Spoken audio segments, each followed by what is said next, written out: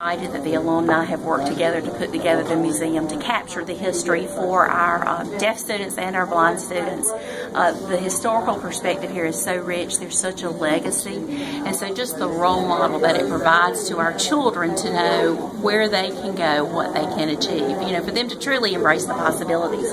For our history, we're really excited about, oftentimes our children live in a very sheltered world, and so they don't always have that national perspective or that worldwide perspective. So through this history, we will be able to capture in time certain events that happened here on our campus and relate that back to our nation's history, our state's history, and even worldwide. So we're very excited for them to see how things change, and particularly even with the technology and as our facilities move. So just a great opportunity to expose our children to increased knowledge of their world and how they can connect history, how things change. And it's always important that they recognize that they're preparing for a world today, preparing today for a world tomorrow that we don't know quite what that will be. And so the history will allow them to have that perspective. We're just very appreciative of our alumni, both our deaf and blind alumni, for the work they have done.